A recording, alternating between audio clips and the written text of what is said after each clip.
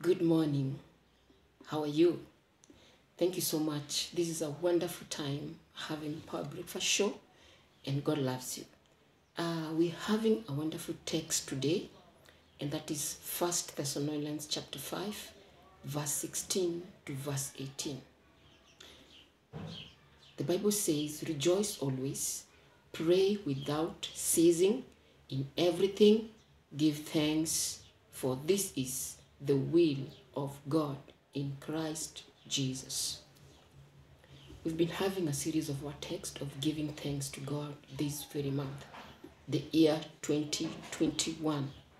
It has been an awesome year. It has been an awesome moment of getting, receiving from God, knowing, growing of faith, and even many receiving salvation. And that's why we've got to give Him thanks in every circumstance. It is the will of God for me, for you, to give thanks to God. And so this text of today urges to be people who are gratitude, who give God thanks. People who look back and see what God has done and they say thank you. People who see and acknowledge and accept God has done something in their life. And that is me and you. And I'm sure there is something. If you look back, if you check your life, there is so many things God has done that you've got to give Him thanks. And that's why He deserves that. Because He's a great God. He's a wonderful God. And He loves you so much. And that's why even loving you is enough to give Him thanks. Is enough to give Him thanks. And that's why from verse 16 we're seeing this book of Thessalonians chapter 5.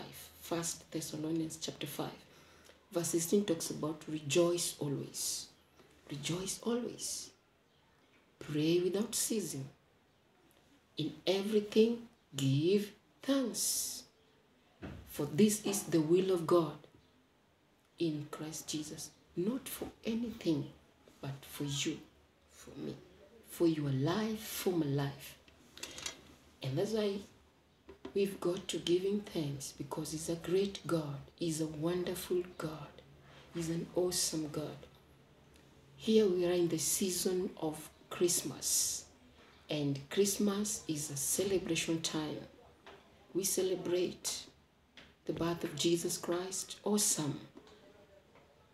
We just also need to give thanks just for His birth. Because it's through Him we are born again.